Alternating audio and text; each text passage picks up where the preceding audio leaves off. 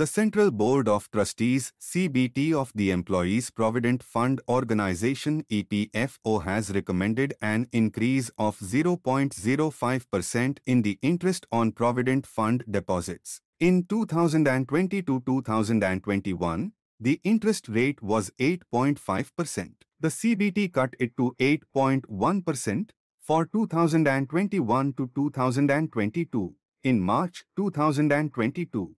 The total principal amount with the EPFO is Rs 11 lakh crore. In the last financial year, the total amount of interest was Rs 77,424.84 crore for a principal of about Rs 9.56 lakh crore.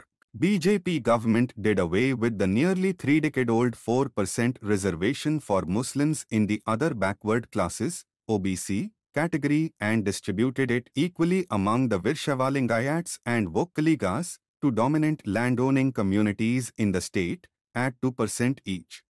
On 14 June 2022, Defence Minister Rajnath Singh had announced the Agnipath scheme as approved by the Union Cabinet for recruitment of youth in the armed forces for 4 years.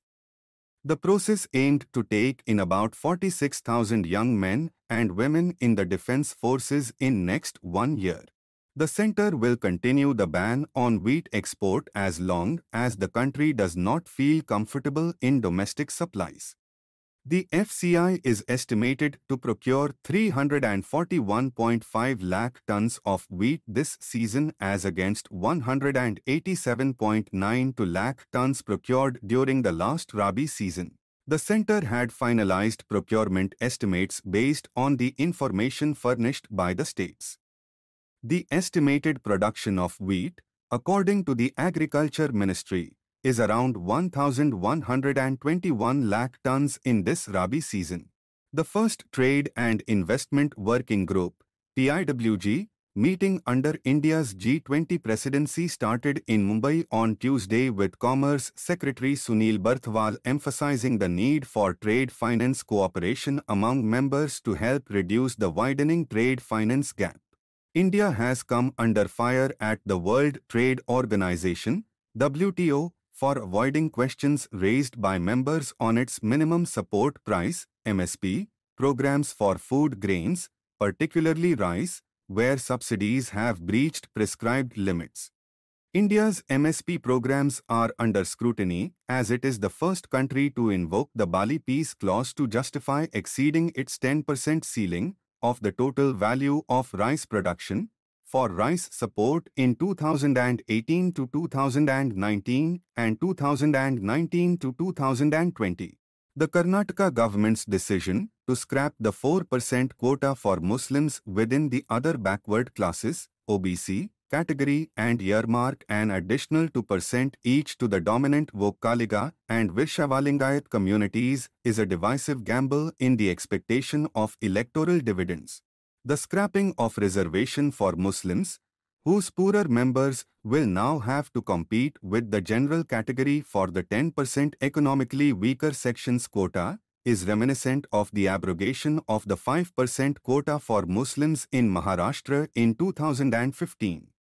When Benjamin Netanyahu began his current term as Israel Prime Minister in December last year, he identified 4 main goals for the country's 37th government: block Iran, restore Israel's security and governance, deal with the cost of living problem, and expand the circle of peace with Arabs. The extreme right has long argued that the judicial checks and balances are preventing the country from realizing its true Jewish identity. The planned judicial reforms, which would give Parliament control over judicial appointments and the powers to override Supreme Court rulings, are a part of this push. India's digital economy is set to reach a whopping $1 trillion by 2026. The current draft of the bill tries to tackle the issue of conflicting sectoral regulations. In Section 29, it states that the provisions of the bill will complement and not create exemptions from existing regulations, but in case of conflict, the bill will take precedence. The first part allows the bill to fill in any regulatory gaps, But the second part raises concerns about sectoral regulations that may go beyond what the bill provides. The global community has adopted two major approaches to regulate privacy and protect data: comprehensive legislation and sector-specific regulations.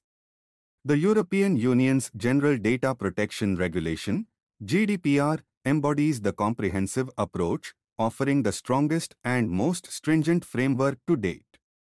Meanwhile, the sectoral approach in the United States, as seen through laws such as the Health Insurance Portability and Accountability Act, HIPAA, in health care, and the Gramm-Leach-Bliley Act, GLBA, for financial institutions, is a patchwork of regulations tailored to specific industries. Germany also has Bundesdatenschutzgesetz, BDSG, which in some cases has stricter provisions compared to the GDPR. The European Data Protection Board, EDPB, made up of representatives from each EU member state's data protection authority, provides guidance on the implementation and interpretation of the GDPR, including sector-specific issues. The American sectoral approach to data protection has been deemed flawed for various reasons, including inconsistent protection, problems in enforcement, overlapping and contradictory provisions, and a lack of federal regulation leaving certain sectors unprotected. The DPDP bill, therefore, must serve as the minimum layer of protection, with sectoral regulators having the ability to build on these protections. The Quran, through Surah Nisa, clearly outlines the principles of inheritance for both direct and indirect heirs. Verse 7 states, "For men there is a share in what their parents and close relatives leave, and for women there is a share in what their parents and close relatives leave, whether it is little or much." These are obligatory shares. Within Islamic law, options are available to such a couple in case they want the property to remain within the family.